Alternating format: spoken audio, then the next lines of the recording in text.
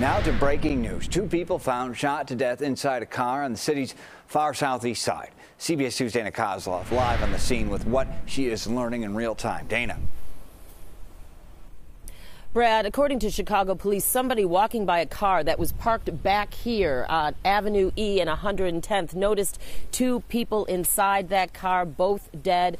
We have now learned from police they are a 30-year-old man and a 31-year-old woman. Police still here actively investigating, but sources are telling us that that 30-year-old man was an Illinois state trooper. However, we are still working to confirm that information. But what I can tell you is both Chicago police and Illinois State Police are at the scene, still at the scene. They've been here for several hours now. We understand both the man and the woman appeared to be shot in the head, and police say they found a weapon either in the car or near the car. Initially, this went out as a 10-1 over the police radio, meaning officer needs assistance. Now, someone who lives in this area says he has seen that 30-year-old man in the neighborhood.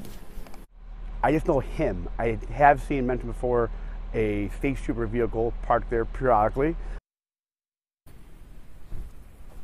Again, we are still working to confirm the 30-year-old male victim's connection to the Illinois State Police Department and also to the woman who was found in the car with him.